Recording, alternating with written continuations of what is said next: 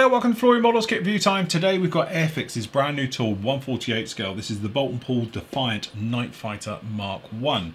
Now they call this a Night Fighter Mark 1, but this is purely because it sucked, quite frankly, as a day fighter. The whole point of it being was a turret on an aircraft. You can see the idea behind it. It used to get in the middle of a bomber stream and then could just shoot at all the planes. Great in theory, actually it wasn't a very good idea because very quickly German fighters realised that this thing had no forward firing defence, so you could just attack it head on and shoot them down. So this is why it was then basically resigned to doing the night fighter role, and then it wasn't exactly brilliant, so it ended up being a training aircraft, and I do believe in the search and rescue role throughout the rest of the war. But it still makes for a very interesting subject, and you can see down here doing its role of what it's really designed for doing. It's where the actual turret on the top could actually shoot underside of aircraft or to the side or whatever, working in cooperation with the pilot steering the aircraft around. So as you can see, a couple of markings down on here. Quick run around the box, not to be honest too much to see on here. As you can see, kit number for this one is A05132, and then over on this side we can see we've got two versions down in here. So we've got 151 Squadron, Royal Air Force, Wittering, England, February 1941, and then we've actually got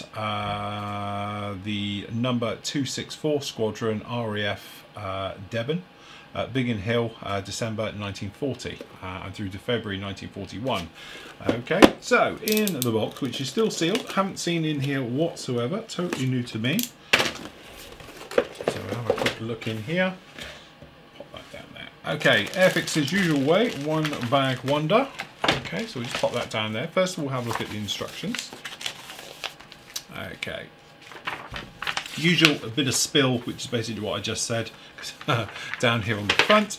Okay, and then usual way of Airfix is actually quite comprehensive new style of instructions. I am liking them. Okay, so seat being fitted into one of the bulkheads, and then obviously some of the parts being fitted on, floor pan being fitted through, and obviously the little skid plates for over the rudders, and then various fuel tanks items and things like that being added down on the inside. It does look like we get a little bit of framework, as you can see down here as well, for the actual cockpit side walls, which is a nice touch, and then obviously the rudder pedals and control stick being fitted in. It's quite a basic turret system that's going to go on the back here, which then drops in from the top. So as you can see, a lot of this is just the cockpit area for the moment. Instrument panel being fitted in there. Looks like it's going to be a decal fit for the instrument panel, but obviously you could dry brush your own one in if you wanted to. And then obviously we've got this plate in at the back, which is going to be the mount for the actual turret itself. And then two halves going together. Pretty straightforward so far. A couple of little things to take out. Once you've got it into position, this will just make it the correct strength and things like that. Otherwise, if you try and do it singly, it won't. But that's what it's saying about taking that out. So you do end up with a complete ring system then for actually dropping the turret down into. Wing section next, so we've got a one-piece lower wheel well section that drops down into the forward or the mid-section of the actual bottom of the wing spar, and then obviously some. Actually, I presume these are just strengthening, because I say it doesn't have guns. I was going to say perhaps it's areas for the guns, but seeing as it doesn't have them, it's obviously just spar systems being put in there to strengthen the actual wing system, and then these are going to drop down into there, as you might imagine, just going through. Okay, and then over to the other side, we've got top half of the wing system being fitted onto that one, onto the other side, and then one piece then pushes up from the other side. Looks like we do have posable, which is a very nice touch for the actual ailerons being fitted down in there, 15 degrees of movement. Cooler radiator being fitted to the underside right the way through being done. Tail planes being fitted, and again, nice to see we've got tail rudder and tail planes, 4 degrees of movement on those as well, 20 degrees upwards, and then 10 degrees downwards, and then 25 side to side on the rudder. Very nice indeed. And that's hopefully our decals. Then we've got, we can stand that up one second, falling over. There we go, engine cowl over the top, no engine unfortunately, tail wheel being fitted. If you are doing the doors shut, again, one piece door system right the way through. If you are going gear, obviously undercarriage, various things being fitted down into there. Looks like we've got a hub system, which is quite nice, easy painting for doing the tyres.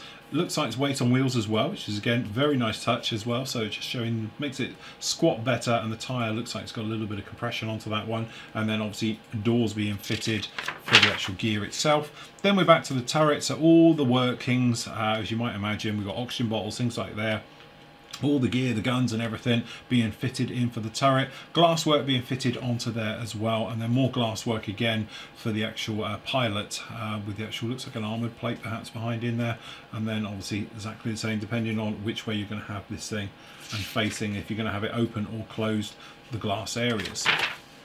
Then the turret is a straightforward drop fit right in, and then you're actually adding further shrouds around the back onto these, and then I'm assuming, depending if you're having it done up or down on this one, does it matter? Yes, it does. So you do have the system where you can have it up, giving it slightly better aerodynamics, obviously on the front here, being showed in the up position. So it's in the stowed configuration or in the fighting configuration, obviously with it depressed, both areas. So obviously the guns can swivel 360 degrees around without, well, basically cutting the pilot in two. Prop at the back, at the front, sorry, being fitted down into that, straightforward pin drop one into there. And then down under here, looks like we've got a step. For actually a boarding step as well onto there. Obviously it would be depending how you're having it situated. No system pushes through, exhaust shrouds on. Nice to see we've got detailed landing lights with glazing down in there as well. Pitot tube being fitted in. We've got obviously an aerial for down below as well, and then depending on which version you're going to do, if you're going to do it stowed aerial or actually down as well, 8mm or 14mm. Again, a very nice touch. Then we've got your markings, which is black on black on black. But we have to say, really nice bonus points from me, because clearly it's got a shark's mouth.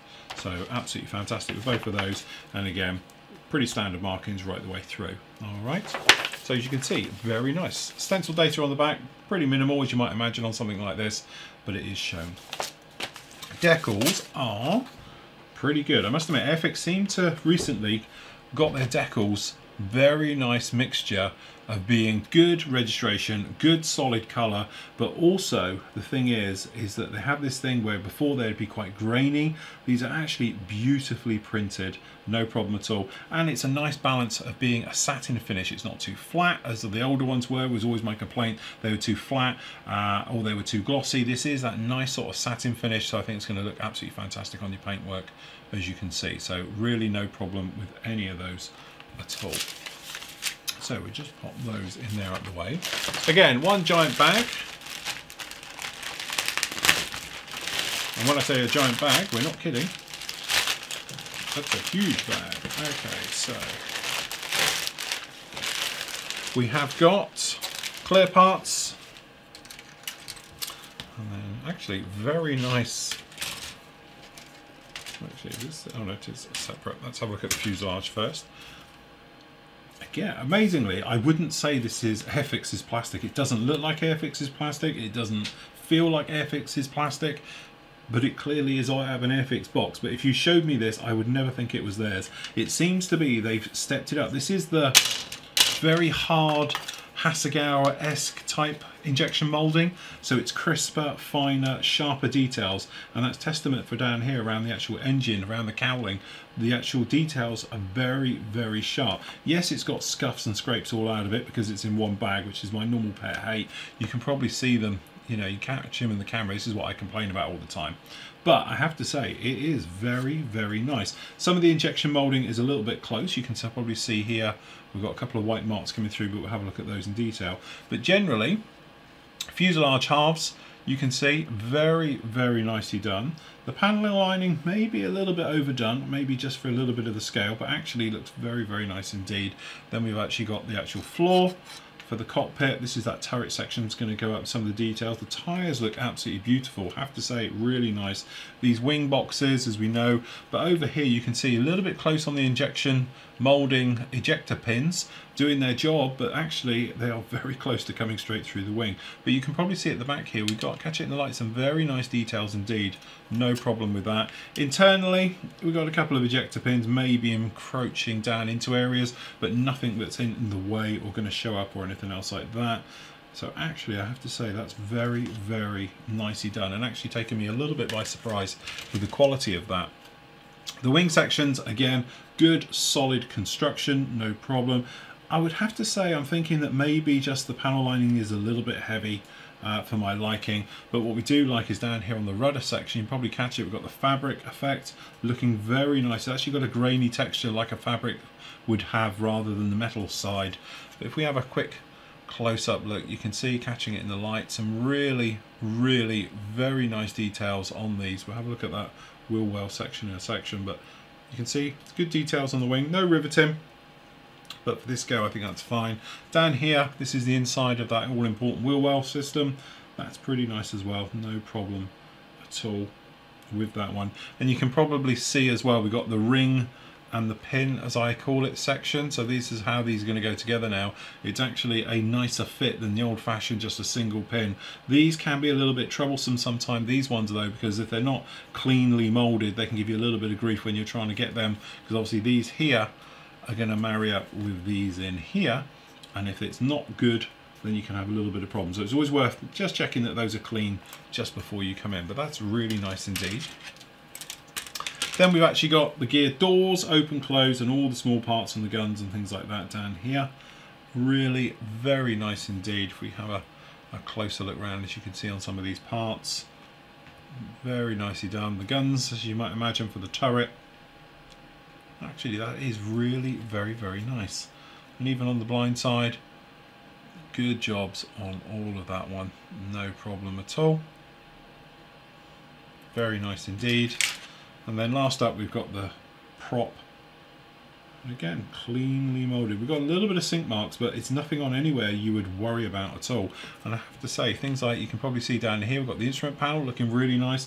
There's no sink marks in the props or anything else that we tend to be a bit used to. We've got the actual areas down in here, the pipe work with the actual foot area, the exhaust stack, the gear, all very neatly done. We've got obviously some of the mechanics and the grips for the gun turret, things like that, rudder pedals, really very nice. And this is your internals for the side walls of the cockpit. Again, pretty good stuff, I have to say. Very nicely done, Airfix. I don't know who's molded this one, but they get my seal of approval because it is a very nice job indeed. Okay, can't get in the bag, so we'll cut our way in. Clear parts look pretty good, I have to say. Again, very nicely done indeed. Very clean, crisp, clear parts. All of these, even this one at the front is a curve, and it is beautifully done. Nothing wrong with any of those clear parts whatsoever. Very impressed, Airfix. This is probably some of the clearest clear parts I've seen. Even though we have got, there's always something that has to spoil it. Just down here in the top, you might notice those two little dots. They're in the moulding, but this is probably going to be specific to my one and not everybody's. But it's a shame because the rest of it's absolutely perfect. And there we go. I have to say, I'm impressed. You know me, I am still an Airfix fanboy at heart. I love everything Airfix do. They are my childhood thing. It's my country and all those things that make Airfix good. But I'm also their biggest criticism of some of their kits. Poor quality, poor design.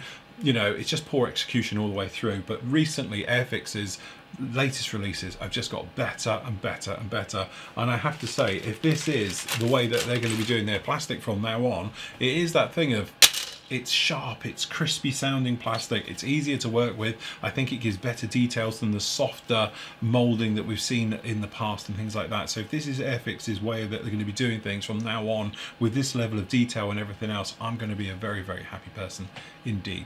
So there we go, that's Airfix's brand new 1/48 scale Boulton Defiant Night Fighter.